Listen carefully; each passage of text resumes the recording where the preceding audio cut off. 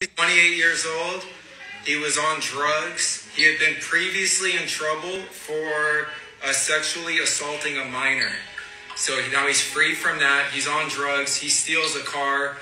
The police get behind him. He doesn't pull over. He goes on a high-speed pursuit chase. He crashes into a tree. The car catches on fire. His girlfriend is in the passenger seat. She dies in the fire. This is who he is talking about. This is Wesley Phelps. He's 28 years old. He was on drugs. He had priors for burglary and assaulting a minor. He led police on a high-speed chase, crashed his car, and his girlfriend died. And Judge Sybil Reynolds gave him 3 years.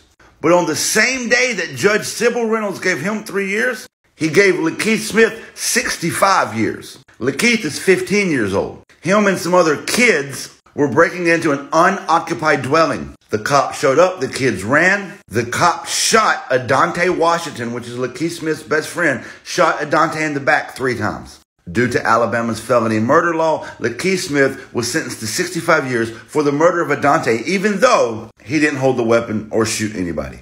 This happened on the same day in the same court by the same judge. 28-year-old who's actually responsible for somebody dying. 15-year-old who's actually not responsible for anybody dying.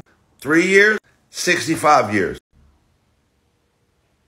If you can't see the problem here, you're choosing not to see the problem here. Number 1, this is clearly racism. Number 2, felony murder is a bullshit law. Number 3, go to justiceforlakeithsmith.com, see the facts of the case, learn Lakeith's story, sign the petition, and most importantly, please listen to me. Please listen to me. Most importantly, get the word out. We need every content creator, big, small, and in between, to make a video and put the story of Lakeith Smith in the home of every American.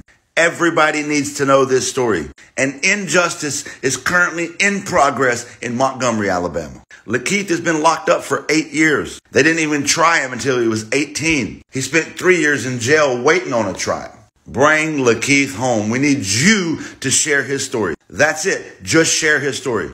Please share Lakeith's story.